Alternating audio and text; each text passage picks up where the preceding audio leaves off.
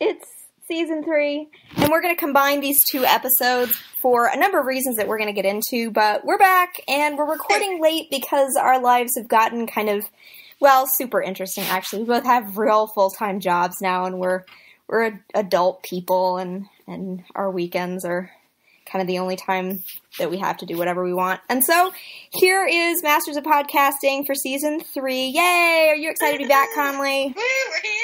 We're here, finally! Look at us. So, like I said, we're kind of going to discuss these 2 together, especially because, not only because they've already kind of passed us by, but also because Michelle Ashford said in an interview that because of the legal, I don't know, not issues or troubles necessarily, but some legal maneuvering, it sounded like, they really intended for the season to get started in the 3rd episode, it sounds like.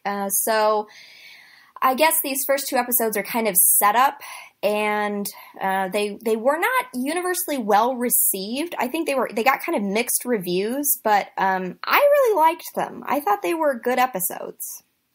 Well, and I think what was most interesting about them to me was not just that, you know, we're further ahead in the future, the book is actually finally about to be released, and, you know, obviously Bill and Jenny have been working together for many, many years now, but I just like seeing the evolution of all these characters, less so the adults than the kids, just because, I mean, Henry and Tessie have just grown up to become the biggest brats in the whole world, and I kind of love it. I found myself, for me, the whole nexus and really the draw of the show for me has been, honestly, and probably obviously, the relationship between Bill and Jenny. I really haven't found myself caring too much about secondary characters in the past, and I say that while acknowledging that actors like Allison Janney and Beau Bridges are fantastic. They deserve the awards that they get, but I've never really been drawn into their storylines. But some of the side characters that we were seeing in episodes 1 and 2 were interesting to me. I liked the check-in with Henry and his stupid voice, and Tessa and just her general brattiness, and kind of the evolution of the Masters family and how it mysteriously keeps getting bigger and Libby keeps getting her way.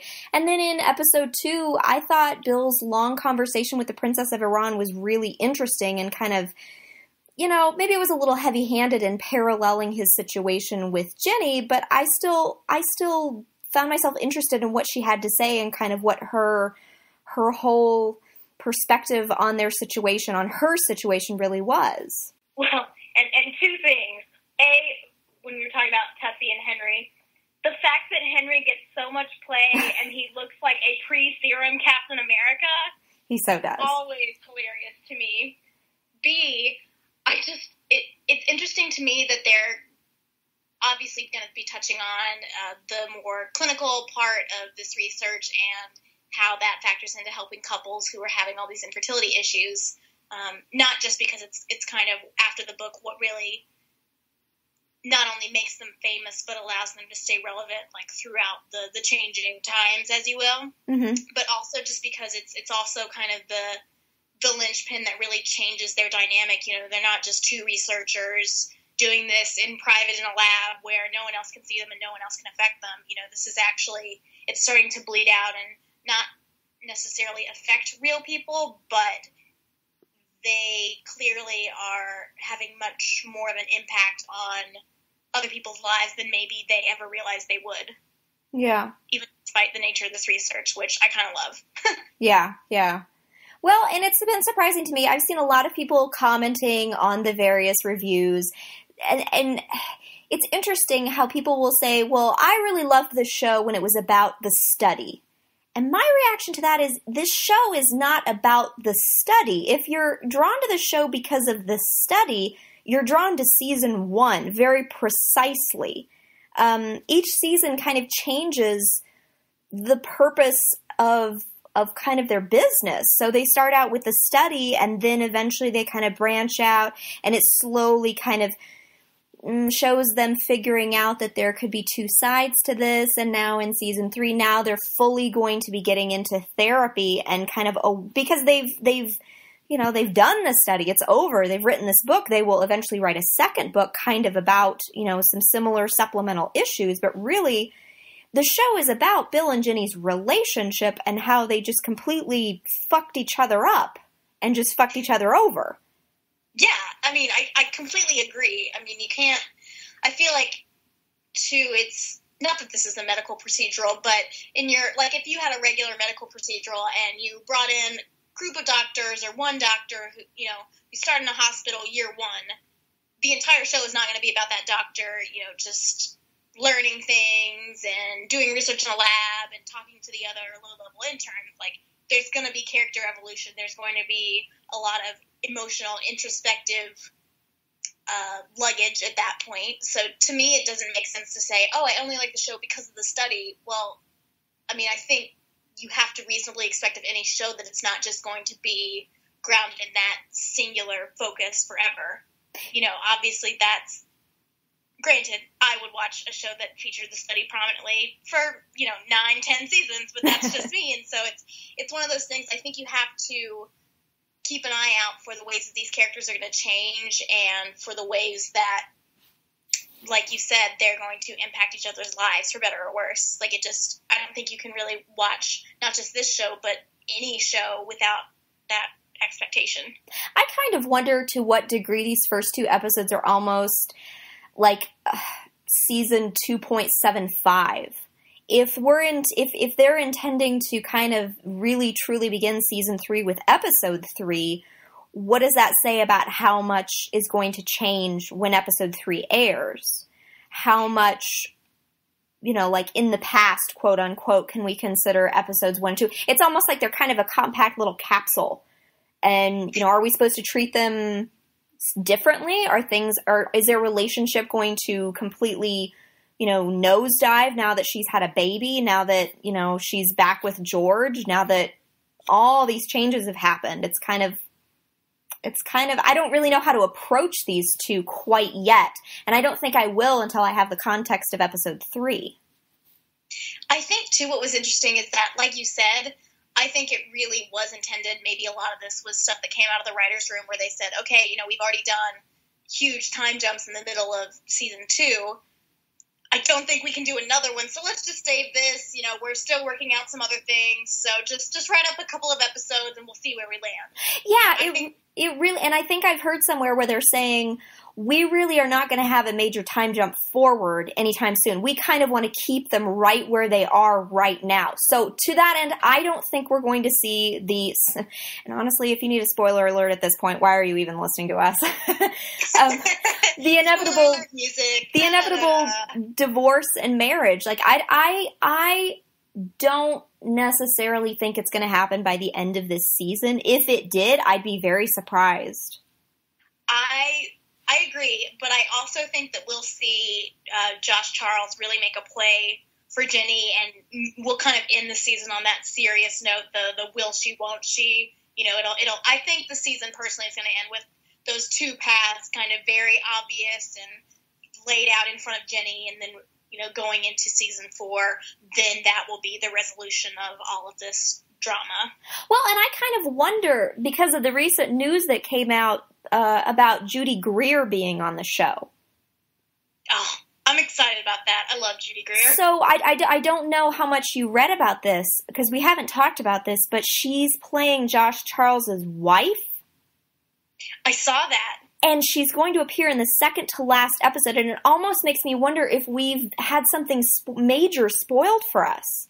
If maybe this means that it's going to be like a confrontation dinner, that Ginny doesn't know that this perfumier that she's been dating all season, has been really intensely involved with, is suddenly attached to someone. But then again, I'm not sure, because that doesn't really follow history. But then again, this show has a knack for not following history the way that I think it's going to. So I don't make any prediction there, but I kind of wonder what's going to happen there, if it isn't going to be kind of we can't really be together in the first place after all. Because I'm almost wondering if this season is going to be bookended with that Patsy Cline song that we heard in the very beginning. I think that's really, really important. Which I adore, by the way. You what? A Patsy Cline song, which I adore, by the way. Yeah, I feel like that's a really important central piece of music to reference. And it's funny to me that this is not the first show that Michael Sheen has been in that has used that music as a key point. He was in Spoils of Babylon, and he wasn't a main character. He only appeared in 1 episode, but the 2 main characters who were it was complicated, but they were semi-incestuously in love, and that song would play. It was kind of their song, so it's just funny to me. Maybe Michael Sheen just really likes Patsy Cline. Maybe he does. Maybe he does. But yeah, I think it's going to be interesting, especially like you said, because this show is kind of not playing fast and loose with history, but in a sense is not trying to stick to the biography as closely as I think we would have imagined, like in season 1. Mm-hmm. It's just, I'm interested to see where they take a lot of these characters for that reason exactly, because I think it gives them more creativity and more flexibility. It doesn't get them sued by any living, masters or Johnson children. B. So true. and C, I like the idea that they can invent more characters, because I think that will help them get around some roadblocks that a lot of historical shows encounter, where, you kind of have like the big plot points that you have to hit line by line by line, year by year, and then you don't really know how to write between them, if that makes any sense. Mm-hmm. So I think, when you have a historical show like this, where it's based on real events and using real people, a lot of times the danger is that, like you said, those secondary and tertiary characters and storylines can fall flat, and so everyone's eventually just tuning in for, your high two as opposed to the ensemble as a whole. So I'm really excited that they're playing fast and loose with plot and with characters for that reason, because they have more license, and I think I hope it'll make for better storytelling in the long run. Plus, I think it's going to help them actually hit some of those beats in the biography that they would not have legally been able to hit otherwise. I think this daughter that Ginny has is going to be the one who is involved in the Doberman Pinscher incident later, like 15 years down the road. I think that's, that opens up some other possibilities, and it also protects them from saying, well, Tessa is really, the one, and to have the cast of doubt over, well, was this daughter the one who hit on Bill in real life? I think they're just trying to avoid muddying the waters, but getting more mileage out of Tessa as the wild child, quote unquote, of the family. I really love what they're doing with her character this year. It's kind of refreshing that they didn't have all the children grow up to be like too perfectly mannered. I was worried that they were going to have a Vivian on our hands, or it would just be like, here's Tessa walking in when you need her. But I think they figured out her voice very well. And so that's really made me hopeful for the rest of the season as a whole. She's tense, and she's bratty, and I don't know. She was obnoxious, but she was not so obnoxious that I wanted her off the screen. It was like, she's there. She's clearly not getting along with her mother. They're having to tolerate and put up with each other. And then, it was just the right amount for me. I don't know. Yeah, I agree. For me, it was kind of, you get those shades of Paige Jennings and The Americans where, seriously, because, you've got a kid who is an adolescent brat, but who also is smart and capable and can handle a lot, and who has a lot of complicated stuff to sort through, as opposed to one who's just kind of, I don't know, forever Jan Brady whining about like homework and boys and stuff. Yeah. Plus, I think the actress said in an interview that she knows about the affair that her mother is having. So that's a whole other level of, like you say, Paige Jennings, kind of getting in on the secret and not really knowing what to do with it, and not really knowing who to turn to, and having no one to talk to about this. Yeah. I hope that we get to see Tessa and Henry interact a little bit more this season, if nothing else, so they can both kind of sit at a table and be like, can you believe the shit our mom puts us through? Like, this is ridiculous. Yeah. But it's intriguing to me, because I think with these two episodes, like you say, all the stuff about family and secondary, tertiary characters, in seasons past, those were so annoying to me. I felt like I was just waiting to get back to the main storyline. But in these two, I loved them. See, I don't know. And these two episodes, I didn't feel the lack of Bill and Ginny sex scenes felt quite so, I don't know, like gloom, like a pall over the episodes. It was just kind of like, I guess because they've kind of switched tack to be more about their personal, emotional relationship, I guess, because it's gotten away from employer and employee and more equal, you know, treating each other as equals, that it feels stylistically satisfactory in a different way.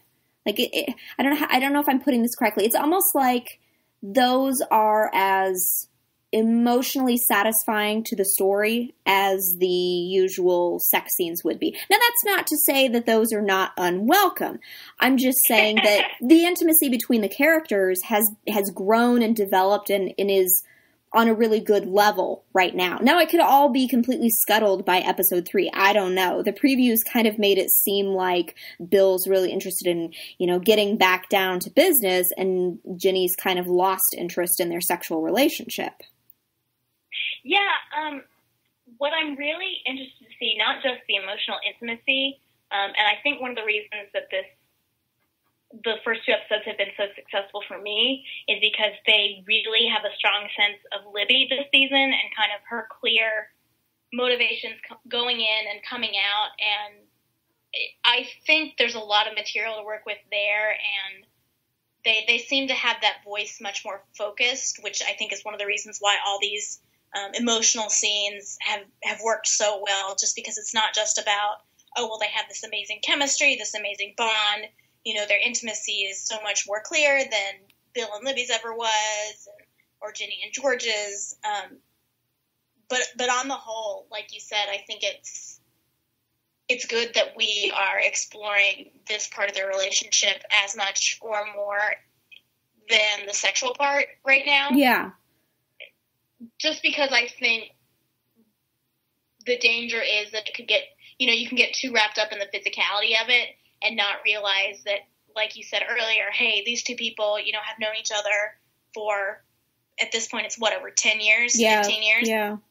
You know, they've worked together side by side, day in, day out. They're having this affair. You know, their families are basically joined at the hip because of it. No one can say anything. And so there's so many, I think, mitigating factors that have complicated this relationship to a point where we have to kind of let a little pressure off of that valve, or else it's, you know, you can't tell the story that you want, I think. Yeah, I agree.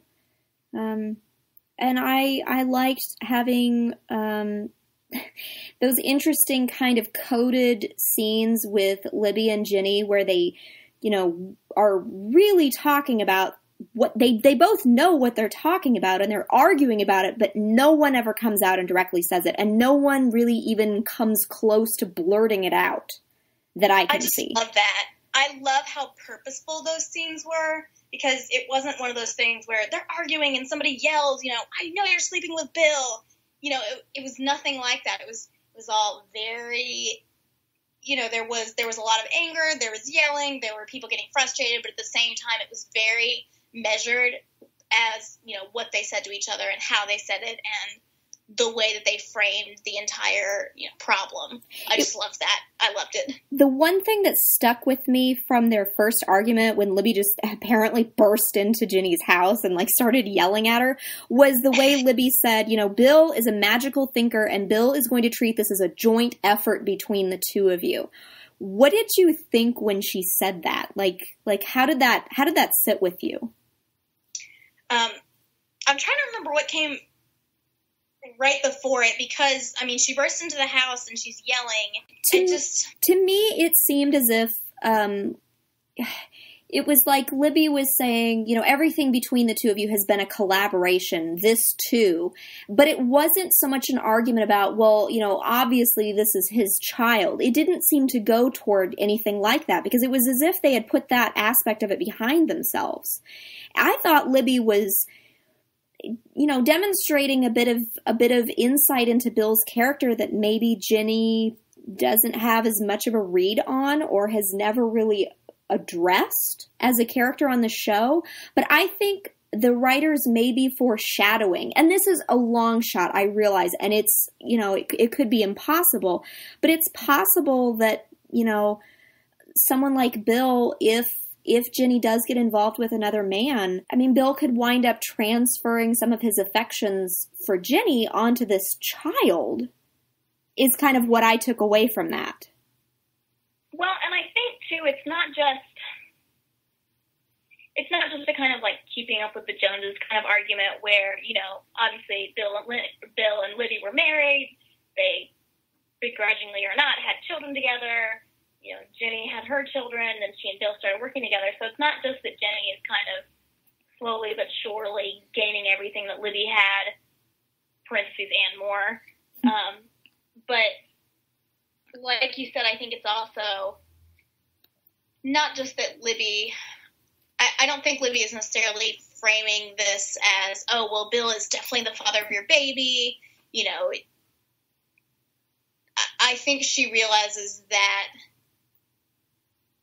whether or not Bill thinks the baby is his, it's going to be something that affects whatever relationship the three of them have tenuously built together, with the workarounds for, you know, the affair and whatnot. But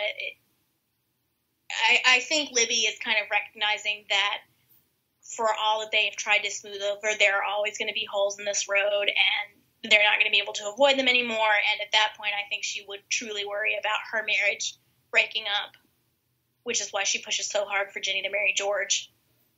Which kind of goes toward her comment when she's sitting on the couch and Bill is attempting to fix the TV.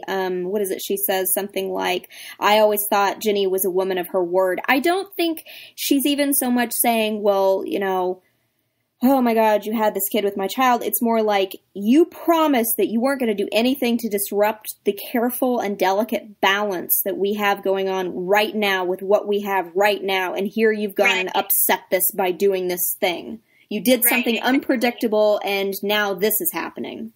It's kind of like the impulsivity behind, well, you know, we arranged things, we got this all laid out, you know, we're doing the co-parenting weird thing with Bill, and now you've just gone and ruined it because you only think of yourself. Which is, you know, so interesting from Libby, because it's like, well, what is it that you've been doing and your need for children? Like, there are parallels, and yet Libby seems to think you could argue that Jenny is acting selfishly, kind of in the same way that Tessa accuses Jenny of acting selfishly. Well, and I feel like, too, you know, I do see their point, because it's not, at least from an outside perspective, I feel like you can definitely see someone who expresses a desire for something like, oh, I really want to be a mother, I want to have children, blah, blah, blah. If they keep saying that all the time, people, not that they wouldn't discount that wish, but it's kind of planted in people's heads like, okay, this is the goal, this is the idea. And so for Jenny, who for years and years has just been, you know, focused on her career and focused on the book, and for Jenny to suddenly accidentally wind up pregnant, I think it's just, it feels like an insult to Libby in a lot of ways, but particularly because Jenny has been so adamant about, no, I'm done with kids, I'm done with George, I'm done with all this, I just want to focus on, you know, the research. Yeah, Jenny gets not plenty of, but she gets more latitude to make choices about her desires and her sense of fulfillment than Libby ever has. Right. And for Libby, you know, the dream was the marriage and the 2 kids and the white picket fence, and, you know, she realizes that she can never have that, and now, you know, whatever she's managed to pull together for herself is just, you know, slowly teetering on the precipice, and I think that, you know, is definitely going to anger her in a lot of ways, and I'm really interested to see, again, where they take Libby this season because of that, because I think, you know, when you have this character who has realized so much of her life is false, and who has kind of made peace with the different things she's had to settle for throughout the years, and then have her turn that on its head and be like, you know what? No, I'm not playing nice anymore. This is what you get from me, world. I just love that. Yeah. How do we feel about, this was kind of almost glossed over in a way, but how do we feel about Bill just like, I don't know, just kind of arranging this remarriage between Jenny and George and just kind of forcing them back together again? Like, we don't really get much pushback from Jenny on this. Well, I honestly think Jenny is so, like, not necessarily lost, but I think she's just so overwhelmed by everything that's happening that she doesn't even know how to fight her corner in this case, if that makes sense. Mm.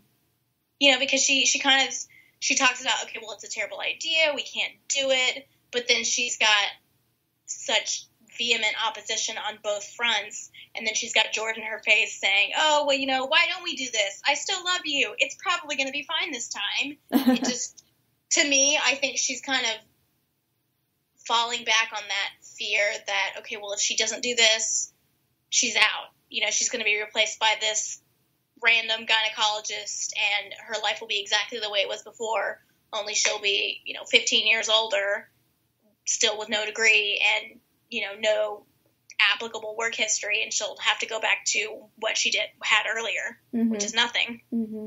It to her mind, I think. I thought it was interesting that the way the wedding scene played out was pretty much the same way that Thomas Mayer described Bill and Jenny's wedding in the book. It was like they just had it done in the living room of some friends, and that was it. It's pretty much the same thing, which makes me wonder if they're heading like for a courthouse. Like, do you? I do. Do you? I do. End. Done. Done. Yeah, I don't necessarily see them having a white wedding of the century, but that would be a very hilarious moment. Yeah.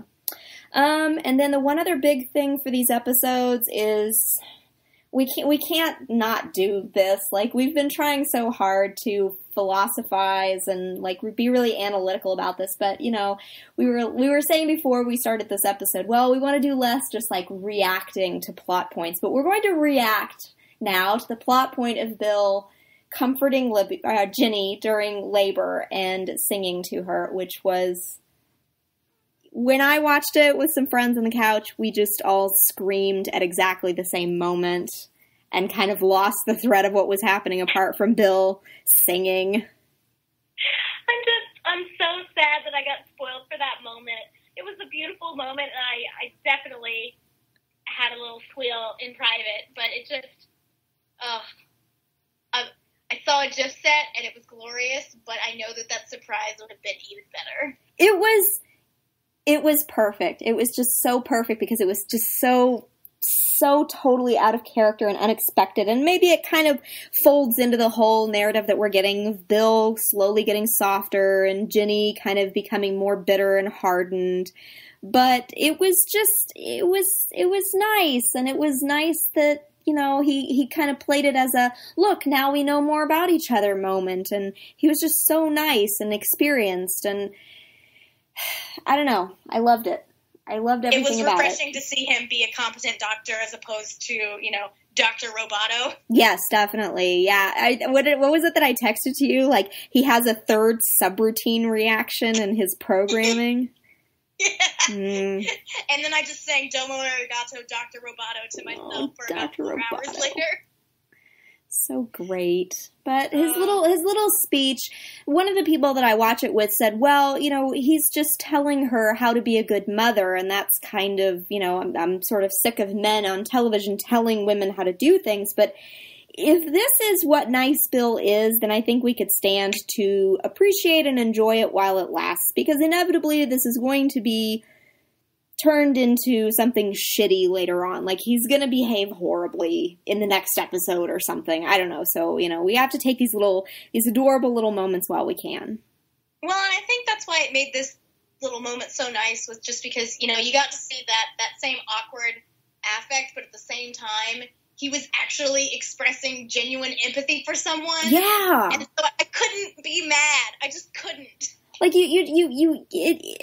the fact, yeah, it's like you actually kind of want to give him a medal for being a decent, like, normal human being. It's such an achievement for him.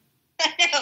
You realize people have human feelings. Good job. Good job, Bill. You're treating Ginny the way you always should have, now that she's a patient, now that she's a case for you to look after, kind of. I thought it raised some questions that will never be answered about Bill and his taste in music. Like, why that song? Was it just the first thing that he came to off the top of his head? Like, if you think about it, what kind of music would Bill Masters actually listen to and, like, be able to sing? And, like, why that song? And why not something else? Is it all old English ballads? Like, is he in the shower singing Scarborough Fair? Yeah, I mean, like does he know any Gilbert and Sullivan? Could he have sung, I don't know, Dance a Cachucha to her or something? These are legitimate questions. These are legitimate questions. We need answers, writers. We need them now. Yeah, we're never going to see them. Oh, did you want to talk about Libby and the Syrax, the antidepressants, in episode 1? I mean, I'm a little surprised that she's managing to get away with having a prescription underneath Bill's nose, but at the same time, he doesn't seem to be around very much and obviously isn't paying attention to her. Because I think the way the writers had it set up in episode 1 was that Bill's been living with Ginny for a while, and the way that he kind of pays recompense for that is spending little bursts of time here and there with his wife and his children. But yeah, I think it's obvious that something really bad happened to Robert in the hiatus. We're just waiting at this point to see what it is. Yeah, it's not looking good for poor Robert, and I am sad for that. Yeah. And obviously that's taken a huge toll on Libby because she doesn't feel, she obviously doesn't feel like she has that emotional intimacy with someone her own age and kind of on the same level with her. She's just got all these children to deal with. Yeah, she's kind of, this is definitely not the ideal OT3 because two of them just go off and have this emotional intimacy and this great sex, and here she is just like, okay, make sandwiches, go to bed now.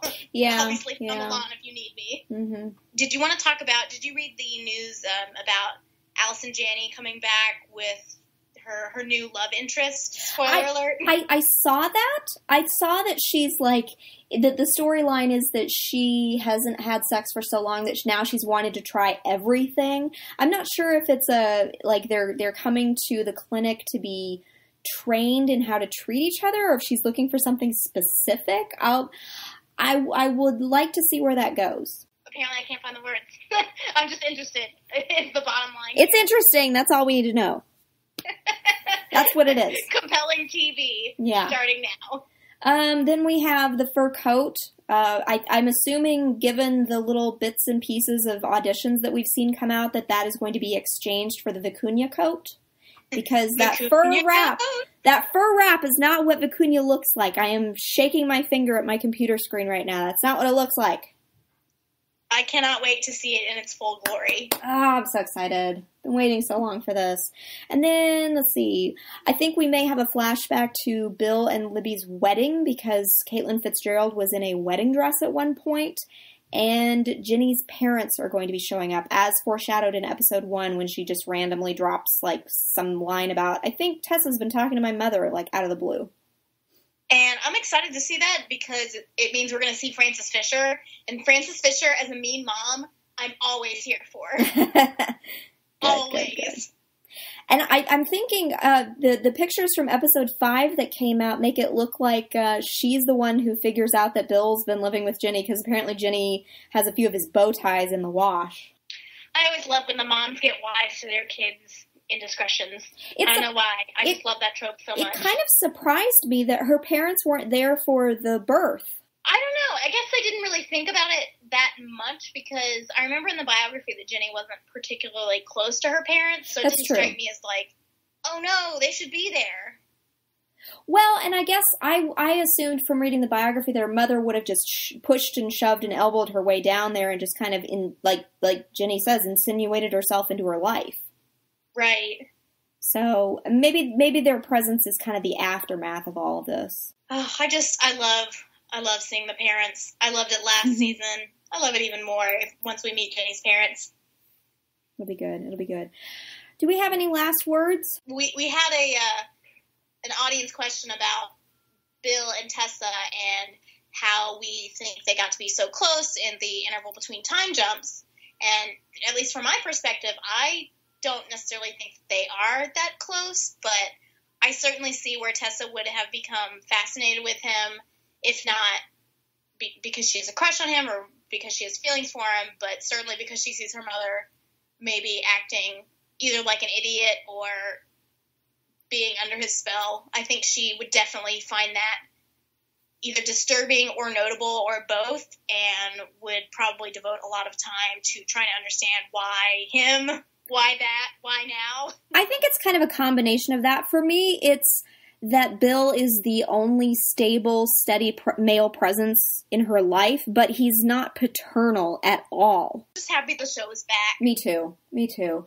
It'll be an interesting season to see kind of if these 2 episodes are setting things up, where all of these things go. It'll be interesting to see if the writers attempt to get me on the side of Josh Charles having sex with Ginny, because let me tell you right now, that is not going to happen. There is no way that I will be sympathetic to that. It's no, this is a Sisyphean task. I'm sorry.